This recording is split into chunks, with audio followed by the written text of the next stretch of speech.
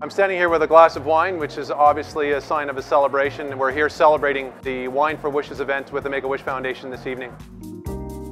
The wonderful thing about this event, of course, is people come out to sample the wonderful foods, the wonderful wines. They're in good spirits, all the while helping us hit our goals, which is raising money for children with life-threatening illnesses. Well, we were really excited when the Make-A-Wish Foundation approached us. It was a great event with a lot of great people, so we're really excited to be a part of it and anything we can do going forward in the future. Fresco's decided to get involved in this year's initiative. We were doing some advertising with 88.5. They presented us with the opportunity, which we were really pleased to do.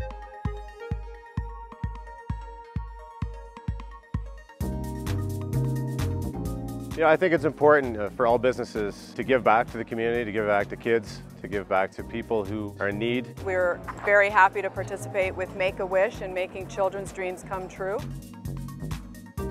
It's good to get involved in the community and to do something that's going to help benefit some of the local kids. So we decided to jump on board right away. You know, I think we're very blessed. You know, these are people who aren't necessarily getting what they need. They want something special in their lives, and if we can be a part of making that happen, we think that's amazing. I actually bought the restaurant about a month and a half ago with my friend John Lung, who's an amazing chef. You know, we're a modern steakhouse, you know, not your grandpa's steakhouse.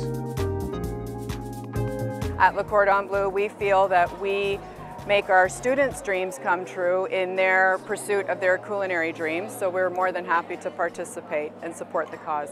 We're a new restaurant and brewery here in town, so anything that we can do to give back to local charities, our ownership is very big in their hearts to sort of give back, and anything they can do to help out.